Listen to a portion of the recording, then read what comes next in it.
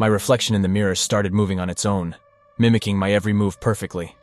But when I tried to step away, it kept going, revealing a sinister grin. I couldn't sleep, feeling like I was being watched.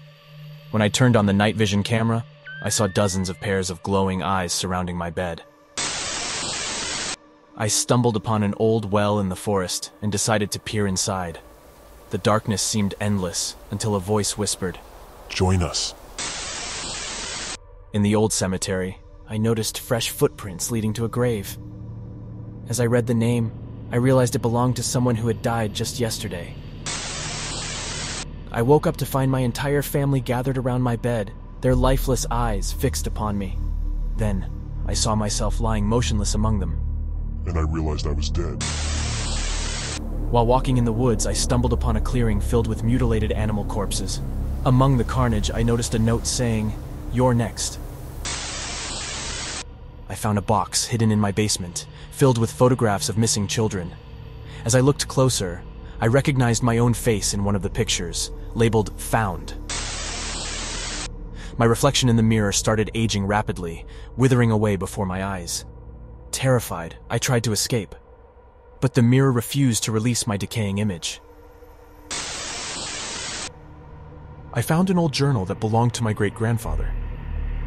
As I read through the entries, I realized he was documenting his descent into cannibalism and madness.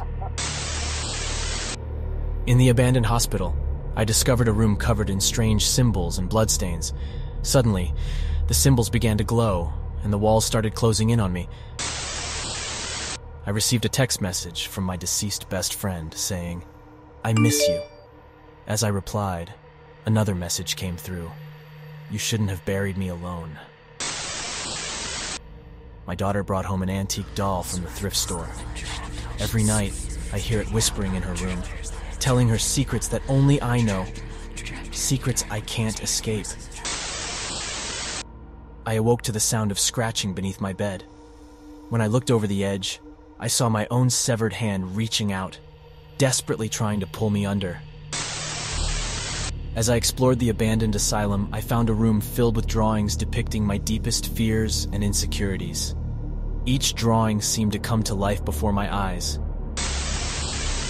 I discovered a hidden passage in my house, leading to a room covered in mirrors. When I stepped inside, the reflections didn't match my movements, revealing distorted faces.